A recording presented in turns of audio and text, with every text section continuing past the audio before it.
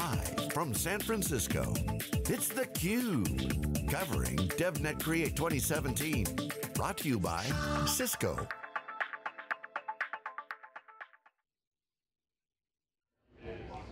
And welcome back to theCUBE. I'm Peter Burris, and this is the last of 2 days of great presentations here at Cisco DevNet Create, a show set up specifically to help software developers and networking professionals start to commingle their ideas and look at business problems differently to create new ideas, new innovations, new inventions that can change the way the world does things so that we can improve the quality of digital business and life overall. And I'm very excited that our last session we actually have a real live software engineer here on theCUBE to talk about some of the things that are happening. And it's a very important one because it's an AppDynamics.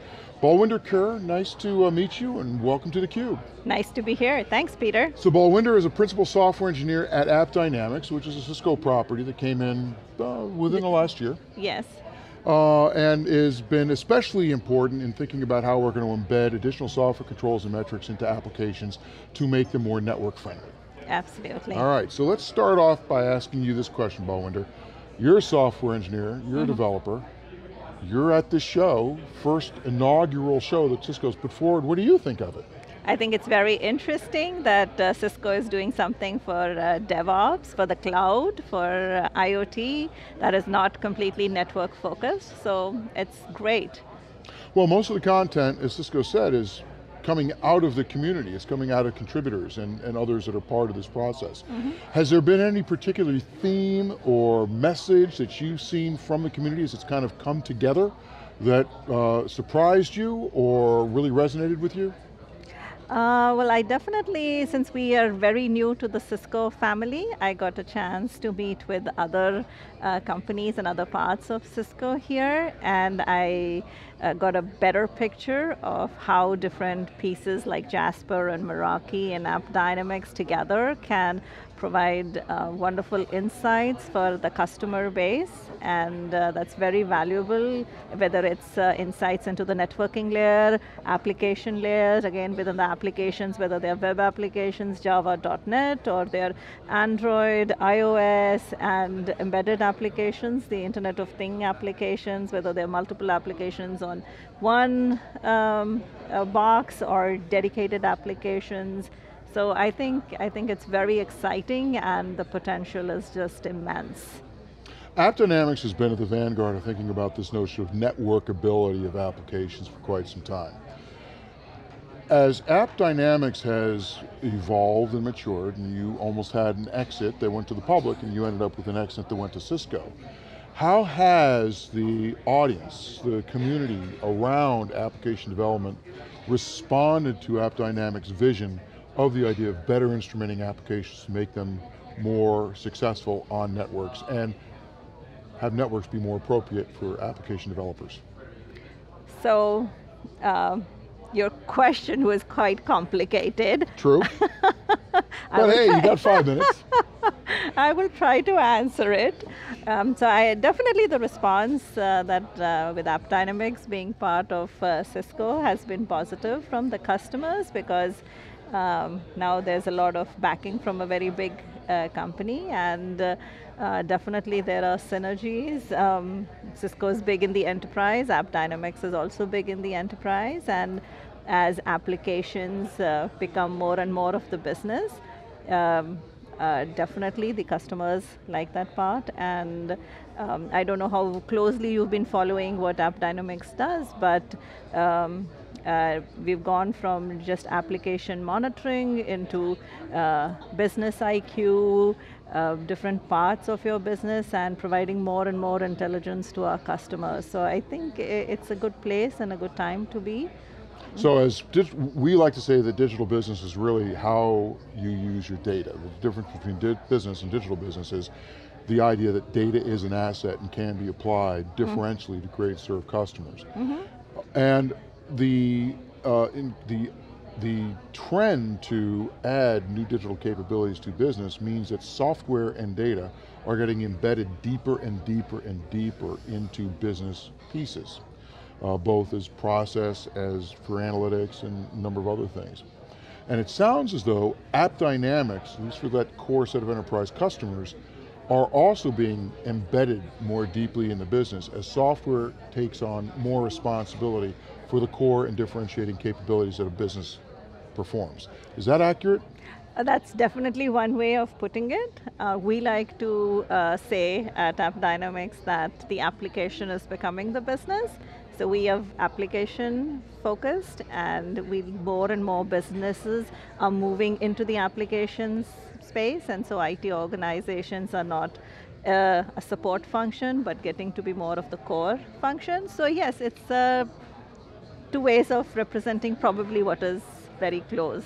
So as you move from monitoring to monitoring and analytics for crucial software applications, what new approaches or what new insights is your customer base gaining about how best to set up these capture points and how to use the data associated with application performance? So there's different parts of the application, right? And application architectures are changing, so you need to have solutions that can cater to all of them. For example, microservices is a big trend now, containers like Docker, and so you need your monitoring solutions to be able to cater to all of that. The other piece is the depth of instrumentation, so not just in the application layer, your database, your network monitoring, so the complete suite of all of these, and then not isolated, right? Being able to correlate all the data, and that's sort of within the data center, but at the outside, what we call the end user monitoring. We have browser and Android and iOS, but we are also building solutions now for the Internet of Things, which is basically traditional connected embedded devices, but now they're talking to cloud services. And so definitely a lot of these things are now very developer centric. So just like Cisco has this conference geared towards developers, yes, we definitely understand that embedded systems, they need more and more developer-centric features where they have control of what performance data to pick up, what business data to pick up, when to send the data. And so yeah, just having the wide, rich variety of support for different platforms, different form factors, and different languages also, right? And then being able to all view it in a single pane, I think that's the strength of AppDynamics. But you also need more developers because there's going to have to be an enormous amount of software to bring all these devices, these IoT events, and everything else that we're talking about when we think about digital business in under the umbrella of an AppDynamics or related type of technology. So bringing new developers in and having them be familiar with the value that these kinds of tools can bring to the party is crucial.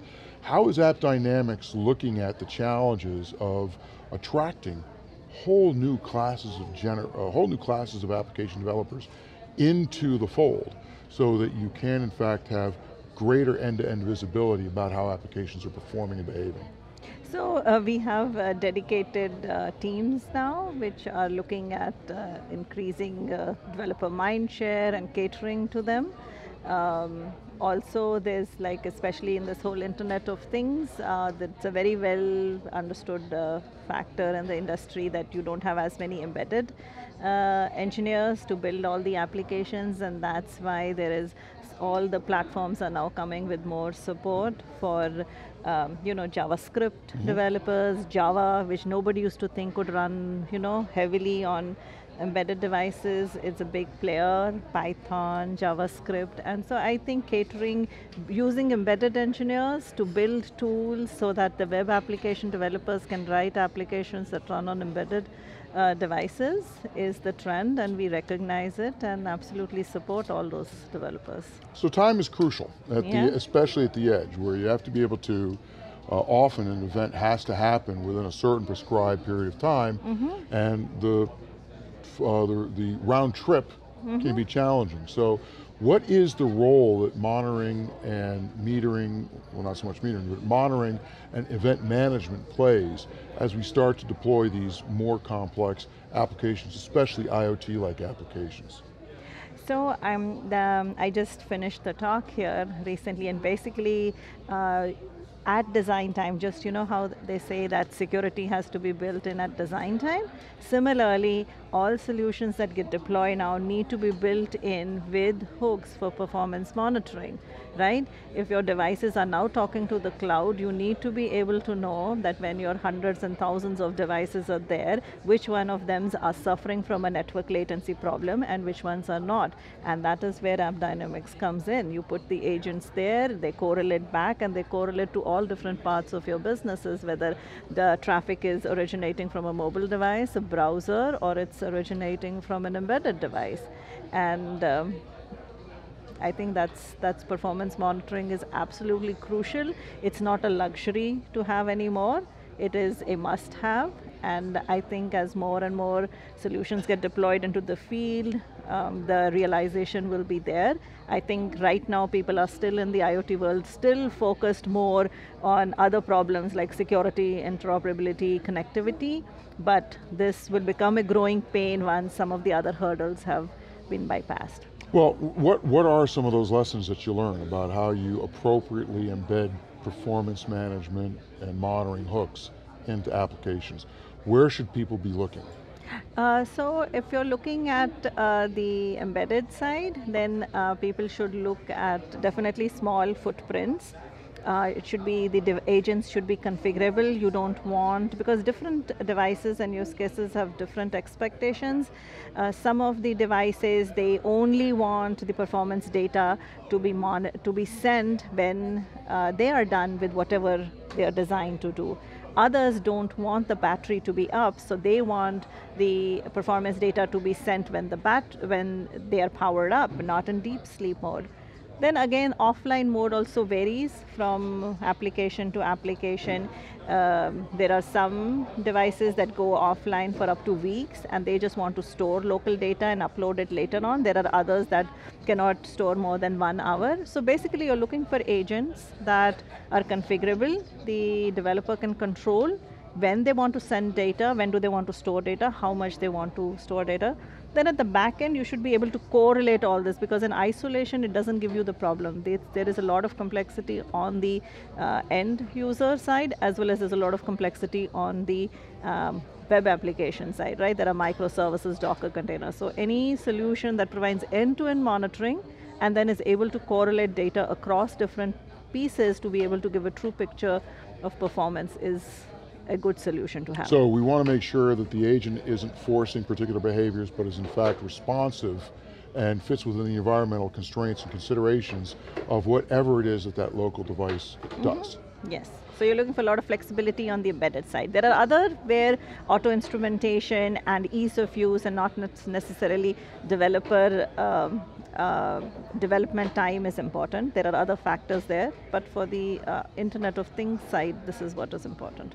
So as we think about increasingly, as we think about the evolution over the next few years of software, to what degree does the ability to reuse software get tied back to having visibility into how software performs? Being able to move from one cloud supplier to another depend upon having greater visibility into how software performs.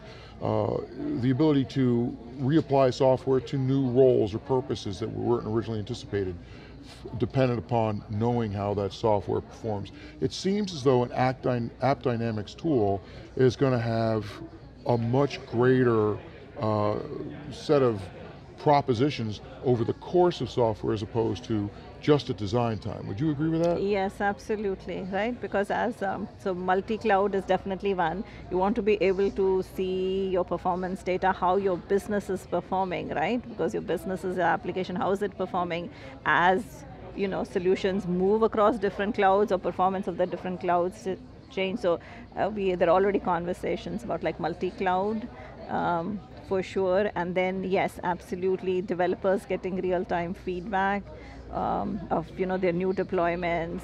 How did it impact the performance or not? Yes, those are going to be very important trends. So we've been talked a lot over the past few days about DevOps and the role that DevOps is likely to play in digital business as well as within the way the industry is evolving. Can you just relate the role that AppDynamics and again, this class of tools has to facilitating collaboration and communication and working relationships between operations and development people?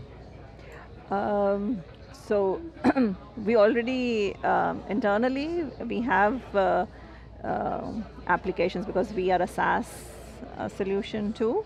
And so we are very acutely aware of, we have to keep our systems up as well, and we are acutely aware of how, when we develop and deploy new solutions, what does it mean, how the performance can be monitored, and that's a trend that definitely we are keeping an eye on, but is there something to suggest that we have tools right now? I don't think there is something that we can talk. But can the data be used by both parties? So is the data, does performance data, application performance data, can it be a lingua franca for both operations and developers as they think about making sure that operations people saying this is what works and application developers saying this is what I need, that data can kind of start bringing them together and giving them a common thing to talk about. Absolutely, right. Well, so one last question here. This is the inaugural Cisco DevNet Create. What do you think? You looking forward to future DevNet Creates? Absolutely. And what would you like to see coming out of this show as a consumer of the information, not as a presenter, but what would you like to see more of as these communities start to commingle and cross-pollinate ideas? I think some of the things that is a friction and will stay a friction till the embedded and operations teams come closer with the IT teams, and so I think best practices from both sides, being able to know what best practices are, and then brainstorming and coming up with things that work for everybody is one, and maybe put people in each other's shoes, right? Like IT ops doesn't always understand everything about what happens on the OT side and vice versa. So even like putting them in a situation where they get better hands-on, like a lab, right, where they have better hands-on experience, and now I understand what they're dealing with, right? Like there are people who've never been inside a NOC and they now can sit there and experience some of this. Which is not the most fun thing in the world to do. Yeah, so then we need to make it more fun, right? Yes, a NOC as World of Warcraft. All right, so Balwinder Kaur, thank you very much. Thanks, Balwinder Peter. Kaur is the principal software engineer, or a principal software engineer at AppDynamics. And this is it, guys. 2 days of Cisco DevNet Create. It's been a very successful conference. We've talked about some fascinating things, a lot of sessions on talking about DevOps, a lot of sessions on multi-cloud and the role that software is going to play inside business as digital business transform. This has been theCUBE.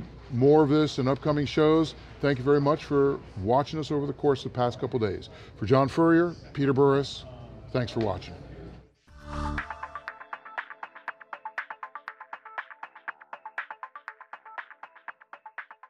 Hi, I'm April Mitchell, and I'm the Senior Director of Strategy